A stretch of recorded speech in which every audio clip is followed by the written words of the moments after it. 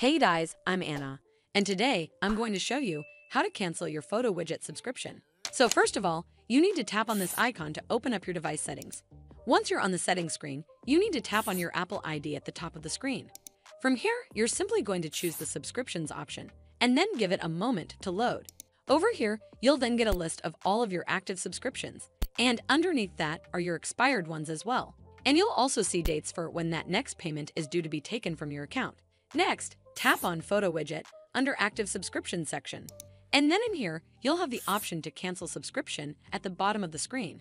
Simply tap on it, and a pop-up will come up that reads Confirm Cancellation. Then hit Confirm, and you'll not be charged anymore.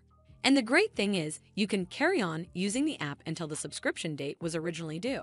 Also, deleting the Photo Widget app or your Photo Widget account will not cancel your subscription, and subscriptions renew automatically unless you cancel your subscription manually on your own.